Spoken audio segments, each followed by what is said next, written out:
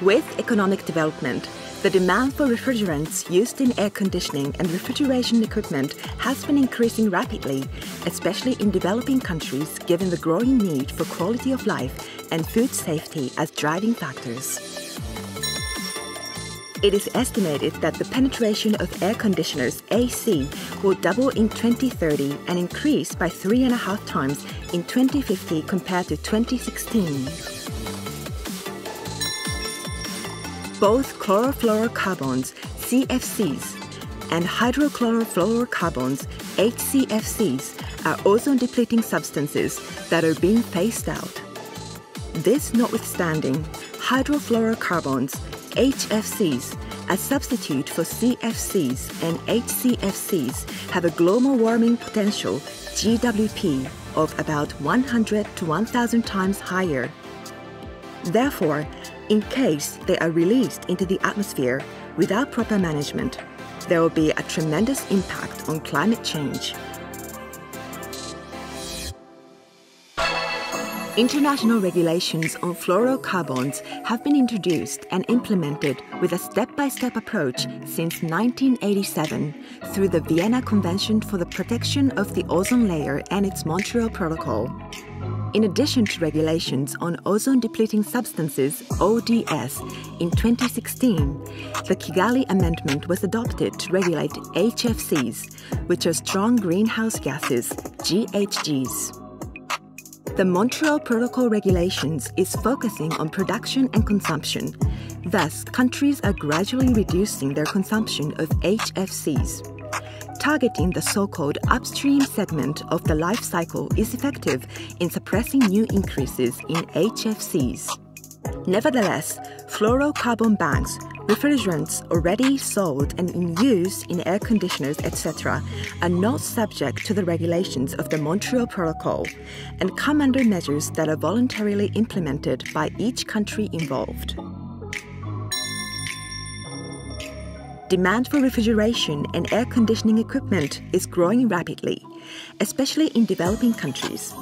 Yet, in the midstream and downstream stages of product life cycles, many countries are unprepared, lack a developed infrastructure when it comes to preventing leaks during usage of recovery and disposal of fluorocarbons when equipment is discarded. Hence, high GWP fluorocarbons are released into the atmosphere, contributing to climate change. This could become an obstacle to achieving the Paris goal, in which the global community will emit GHG net zero in the second half of this century. Thus, it is necessary to introduce appropriate policies and technologies and promote measures to mitigate climate change and protect the ozone layer. In order to mitigate climate change, measures to control emissions of fluorocarbons need to be implemented as part of a life cycle management, including not only upstream measures in the life cycle, but also midstream and downstream measures.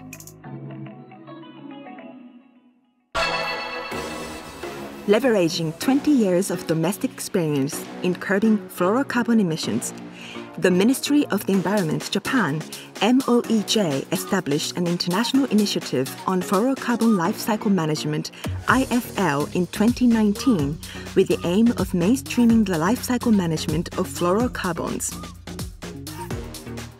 Working with governments, the private sector, and international organizations, the IFL is used to promote fluorocarbon initiatives, innovation and cooperation, as well as promoting mutual benefits and assistance at every stage of the life cycle.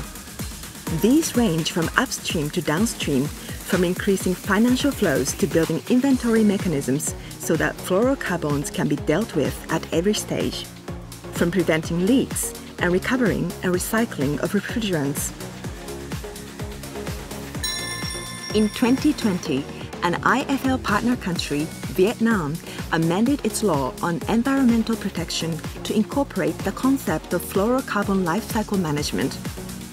And in 2021, Vietnam announced a government decree to implement that amendment with the intention of introducing a reporting system for businesses that handle refrigerants, as well as obligations to recover and destruction of refrigerants. Using Japan's Act on Rational Use and Appropriate Management of Fluorocarbons as reference, the MOEJ is cooperating in the development and implementation of the legislation in Vietnam. Cambodia, another IFL partner country with a thriving tourism industry, is facing the challenge of recovering and destruction of HFCs from air conditioners used in hotels and other facilities. Hence, with the aim of improving the skills of refrigeration and air conditioning engineers, Japan developed a refrigerant recovery and disposal manual. This manual was developed in the Khmer language for local operators in collaboration, Japanese technical experts and Cambodian academics. Further, in collaboration with the Climate and Clean Air Coalition, CCAC, the IFL published a resource book on policy measures on life cycle management of fluorocarbons. This collection of case studies explains best practices of policies in countries around the world, including developed and developing countries, and provides reference materials to help policymakers in their efforts in their countries. The MOEJ has conducted training for engineers in Thailand, Malaysia, Vietnam, and elsewhere to demonstrate how to recover and destruction of refrigerants. In this way, Japan is promoting efforts to improve the basic knowledge and skills related to specific procedures, such as how to use detectors to prevent leaks, how to use destruction equipment, and how to handle hazardous materials. Furthermore, Japan continues to provide online training for government officials in developing countries, introducing the latest policies and technologies related to life cycle management, exchanging information between countries, providing coaching for overcoming challenges, and contributing to networking among participating governments and businesses. Concerning banks of fluorocarbons in refrigerating and air conditioning equipment used in communities, it is essential to establish a system for recovering refrigerants from equipment and then disposing of the fluorocarbons. The Joint Crediting Mechanism, JCM, is being used as one of the means of effectively promoting the disposal of high GWP HFCs. In Thailand, Vietnam, and the Philippines, projects to recover and dispose of HFCs have been formed and facilities introduced to incinerate refrigerants at high temperatures in order to render them harmless. Also, as an initiative of the Asian Development Bank, a co-benefit project is being formed in the Maldives to install an injection inlet at a waste incineration facility to incinerate fluorocarbons.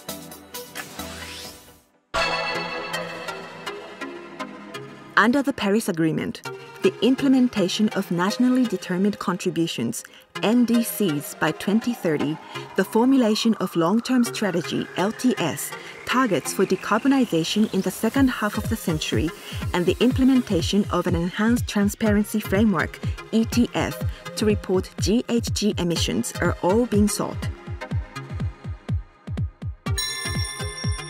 Developing countries start to show growing interest in efforts to formulate HFC inventories in the fullness of time, and Japan is using IFL to start providing support in Indonesia and other countries. Inventory development will deepen understanding of the HFC emission situation in the countries involved, clarifying the fields where countermeasures are necessary moving forward.